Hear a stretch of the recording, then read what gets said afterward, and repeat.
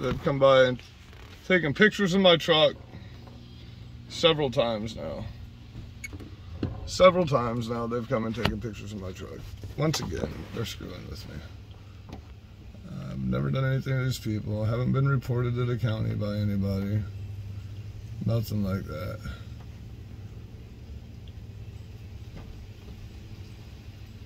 But they keep screwing with me. She's standing behind her truck right now. She's taking numerous pictures of me. I don't know what's going on. This is the same lady that was harassing my family that I got video of over at their house, following me over there and following me around my neighborhood. These are the same lady that tried to put violations towards us. Now, I'm in a job site on the completely other side of town, and there she is again. This will be the 5th video now. They're like, it's a coincidence. It's a coincidence that she's literally at every fucking job site that I go to on different sides of town altogether, miles and miles away from each other on a daily basis. It's a coincidence, her supervisor says, that she just happens to be at every one of my job sites taking pictures of my truck. That's not coincidental. That's called harassment.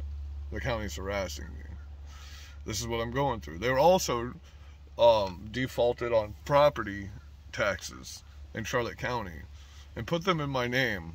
I've never owned these properties. I've never even lived at 3 of these properties. I don't even know where 2 of them are. I've never been to them, never seen them, never talked to anybody that owns them, never done a job at them, nothing. But they've sent creditors after me. There's 3 different creditors coming after me for 4 different charges for Charlotte County for property taxes on properties that aren't mine. This is how far they're going to screw with me, okay? They've also, I'm supposed to have 10 years to pay off fines and fees that I have with the Charlotte County court system. They've defaulted on every fine and fee that I've ever had in my entire life, all in the same week. But this is all coincidental, right? The county just happens to be defaulting on every single thing I've ever had, threatening to suspend my license if I don't give them thousands of dollars. So this is legal extortion is what this is. It's legal extortion. They can extort you by saying they'll take your business license and your driver's license if you don't give them what they want. That's fascism at its best. If you've followed my channel for a long time and you followed my TikTok, you know how famous I got on TikTok.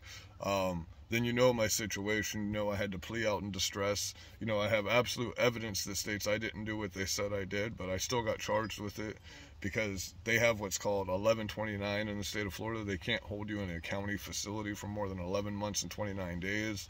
They had me in there for 16 months. So they gave me an ultimatum in court. They even asked the judge to step out of the quarters. They said, we'll either make sure you get 15 years in prison or you can take 18 months.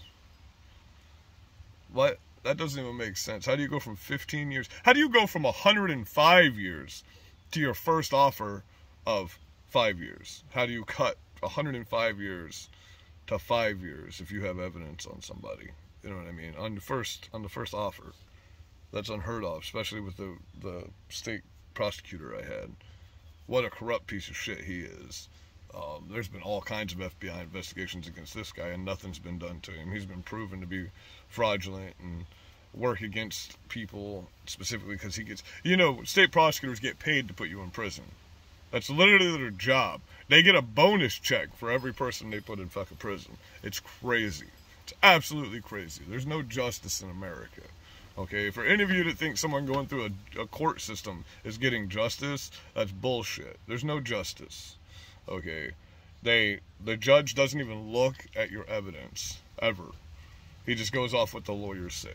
He doesn't look at your evidence, and if you don't have a boss-ass lawyer, you're fucked, man. Because a lawyer won't work for you, you know, unless you have a boss-ass lawyer that actually gives a shit about people, which is very, very few and far between when it comes to lawyers. I spoke to a lawyer not too long ago that said, yeah, man, I'm a big constitutionalist. I believe in the Constitution. I'm like, awesome. I've got some civil rights cases I need to take care of. Of course, he's not willing to do anything.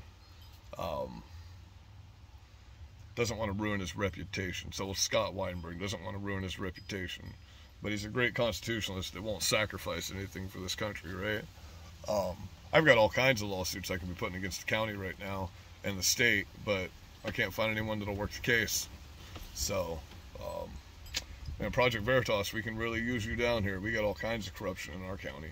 All kinds of corruption in our county, man. I love you guys. Be blessed.